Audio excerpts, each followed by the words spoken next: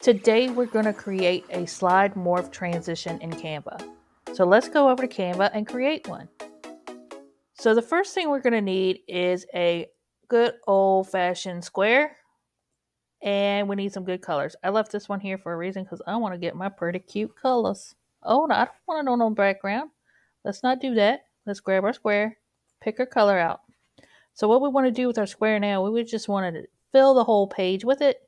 You can go a little bit over the page if you want to. It'll give you a little wiggle room when you're doing the transition so you have a little extra.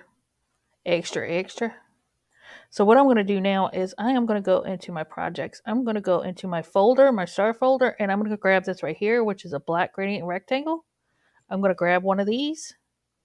And what I'm going to do is I'm going to make that big too, just a little bit bigger.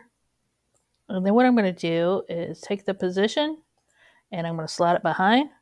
And then depending on your preference of how dark you want your shadow, you can just pull it out to as dark as you want your shadow. So I'm going to just leave it with a nice little faint shadow right there. And then when I got it right where I want it, or right where you want it, I am going to group them together, or you're going to group them together. So what I want to do now, I'm going to go in a position so I can grab that real quick. I'm going to hit the duplicate button. And all you're going to do to get your colors is you're going to hit this right here. Hit that color and pick your next color.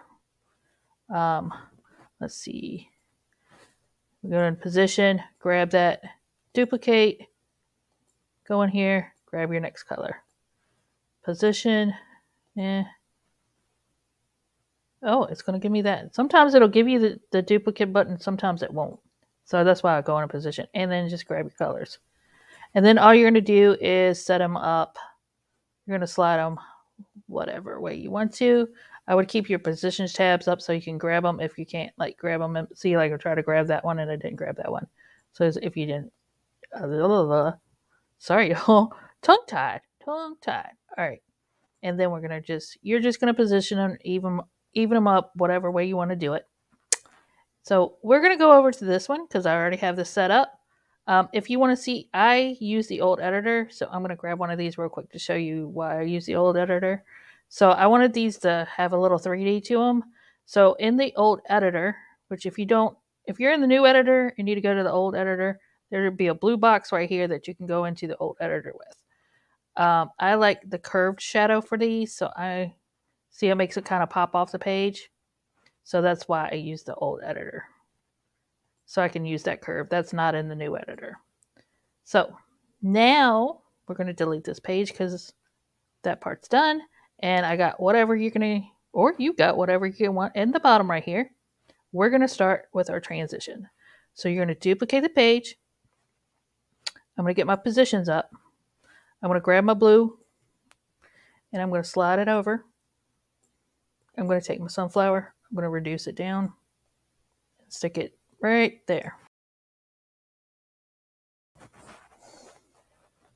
I am going to grab my pink, do the same, grab my flower. I don't know what half these flowers are called, so I would label them as they were what they are, but that would do research from a see how I like having a little bit of buffer there. Make sure that your little shadow is not showing or whatever. And then I'm going to take that. I'm going to reduce that over here. Stick that there. And then I'm going to take this one, make it big. And if you want to stick it in the center, stick it high, stick it low, whatever you're thinking for your text. We're going to do the text last, and there's a reason for that. Because I want to know the exact placement for my text when I move these. So if I put my text on now and I try to move these, if I line my text up, it might not line up with my opening. So I want to do that secondary.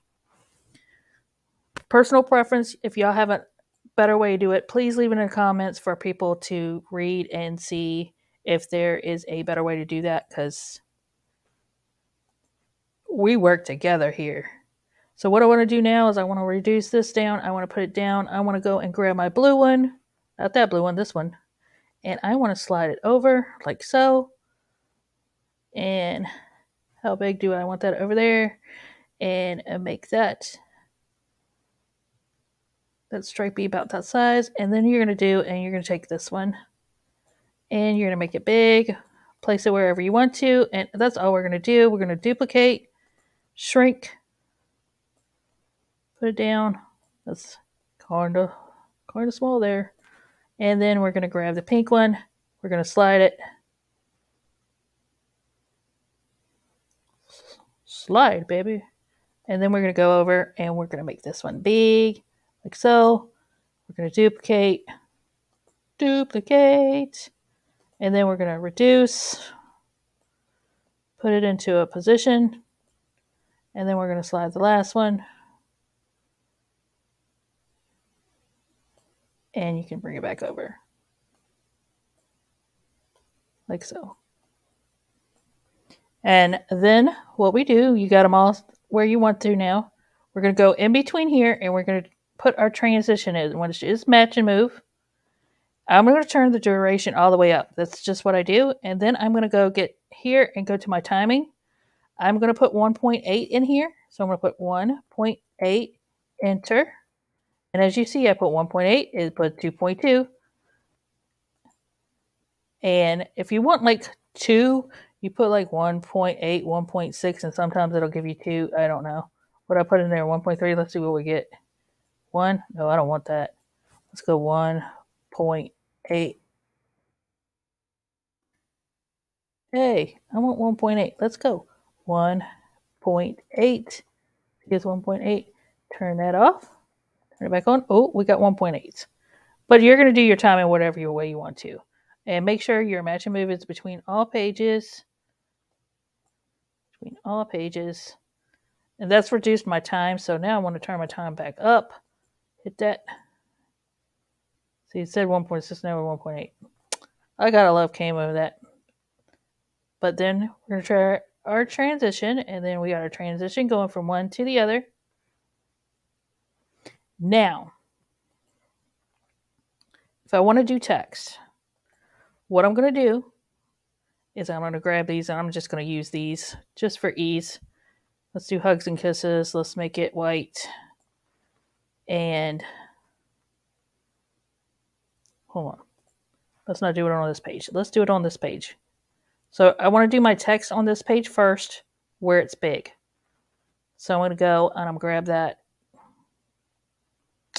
Come on now. And I'll make it white. Hey. All right, just make it white. There we go. Burp, burp, burp. All right. So now what I want to do, because I want to pull this off the page, is I'm going to go in this one, and I'm going to add some space at the end. Because I need some blank space, so when I pull this off and make it not show over here, I need that because if you pull it all the way off, it'll disappear. So what I'm going to do now is I am going to Control C this. I'm going to Control V it here. And then I'm going to put it back down over here. And if you want to move this afterwards, because you know where you're... So if we look at that, then it's going to go. It's going to move, and your Hugs and Kisses is going to go. And then I'm going to go here. I'm going to grab Valentine's Day one. Make it white. Give me some space. I don't want to move you. I want my Valentine. Take my Valentine. Put it there. I'm going to grab it. I'm going to Control C. I'm going to come back to the one in front. I'm going to Control V. And I'm going to move it straight up. That way it's lined up from where my picture is. If you can understand what I'm saying.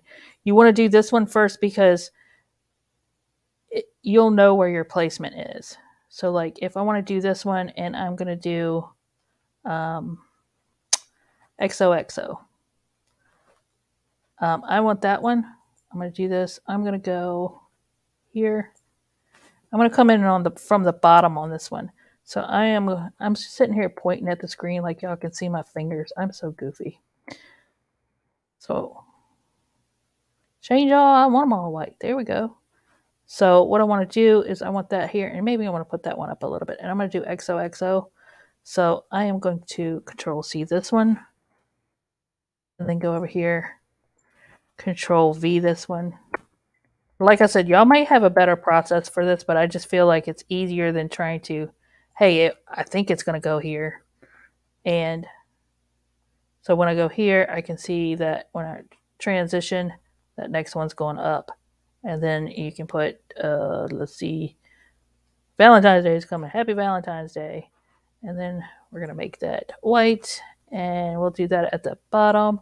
Take this and, hey, maybe give it a little extra. When it comes in, that'll go, oops, there it goes.